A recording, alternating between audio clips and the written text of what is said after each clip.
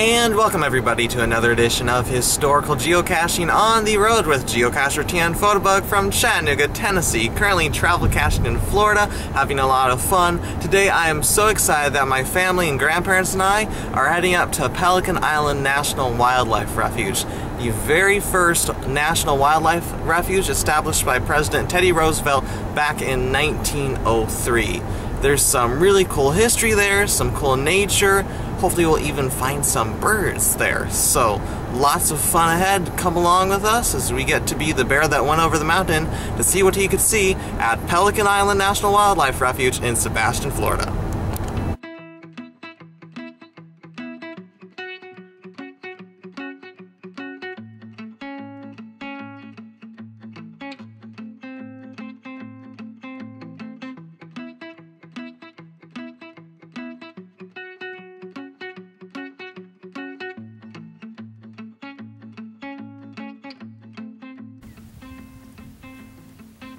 And here we are, folks, at Pelican Island National Wildlife Refuge, way out here in the boonies of Florida, which is a really cool place to be. And actually, interesting thing is, and I'm sure I'll tell you more history as we continue along this about quarter-mile hike out to the observation area for Pelican Island, but this place was actually closed for the first 100 years of its existence, from 1903 to 2003. But as its centennial approached, the National Wildlife Refuge people, they created a really nice trail out here and opened this up to the public. So now you can see this centennial trail sign. This trail, let's go hike it.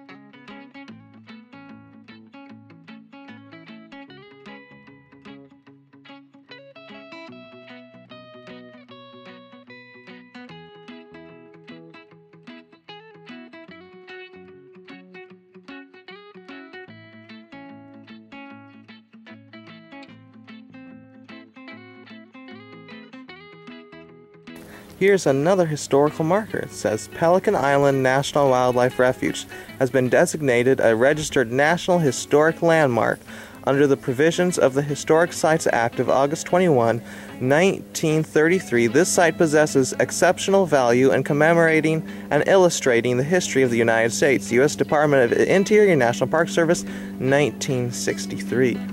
Okay folks, so here is the awesome history of Pelican Island National Wildlife Refuge as I understand it. So basically, there's this guy who came over from Europe as an immigrant named Paul Krogel back in the 1880s. And he came here and homesteaded right here in Sebastian on the other side of the little Indian River waterway. And he liked the pelicans a lot that were on Pelican Island, but he saw trappers and shooters were constantly coming to the island to shoot the pelicans, to steal their eggs, especially, for like the feathers for hats. And he didn't like that at all, so he had a boat he named the Audubon, and he had a gun, and he went over there and stood watch over the birds. But he needed to do more than that, so he started raising awareness campaign. He got state protection for these birds, but then a real breakthrough came when he got word of his plight came out to an ornithologist who headed a very well-known bird museum up in New York City. And this ornithologist came down here to Pelican Island and confirmed that this on Pelican Island was the very last rookery of brown pelicans either in existence or in America. It was one of the last. And so this ornithologist and Krogel and a few other guys who came on board, they went up to President Teddy Roosevelt, pleaded on his conservation values, and he got him to sign into law Pelican Island being the very first national wildlife refuge. And the rest, they say, is history. And here we are, folks. Here, I think one of my favorite parts of Pelican Island National Wildlife Refuge yet. Really cool boardwalk that goes up to the observation tower. I'll tell you more about that in a second. Here's another cool historical marker. Talks about the stamp that commemorates Pelican Island National Wildlife Refuge's centennial, 2003. Let me read it to you. The United States Postal Service issued this Pelican Island National Wildlife Refuge commemorative stamp on March 14, 2003 to honor the centennial celebration of the National Wildlife Refuge System. The creation of this refuge in 1903 marked the beginning of the refuge system and conservation movement in America. The issuance of this commemorative stamp by the U.S. Postal Service signifies the importance of this event in American history. That is cool. And if you see here, I don't know if you can read, there are some letters, some names on here. And this is from 1903 to 2003. All of the national wildlife refuges in America, starting with the most recent, the Hackmatack National Wildlife Refuge. Looks like in Illinois and Wisconsin. And I am told, if you keep walking, the very last one on here, which is the very first National Wildlife Refuge in America, it's Pelican Island. That's where we are.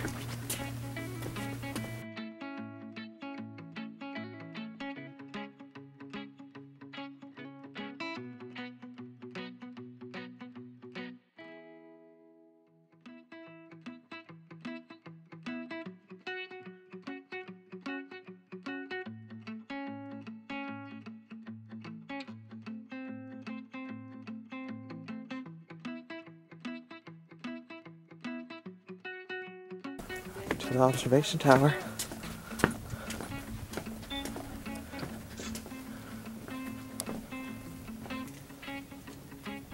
And here we are. I believe the island right in front of us is Pelican Island.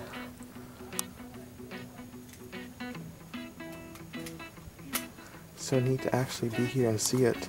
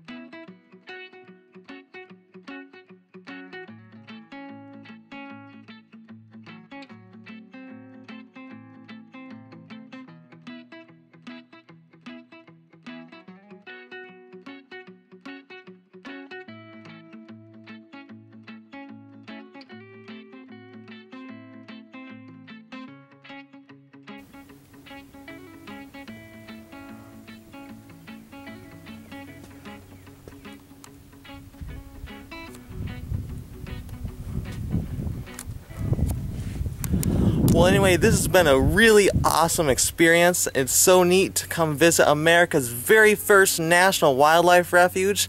Hear the story of what Paul Krogel and Teddy Roosevelt and others did to save these birds here. Neat to see the brown pelicans up at the observation tower. Really neat experience here. I definitely recommend coming here to Pelican Island National Wildlife Refuge. I will put a link to its website in the video description below, so if you want to learn more about it or come here, you can. And yeah, so hope you enjoyed watching this video. Be sure to check out all my other videos at youtube.com/tnphotobug. And until next time, this is Geocacher TN Photobug signing out. I am indeed having a blast with the past.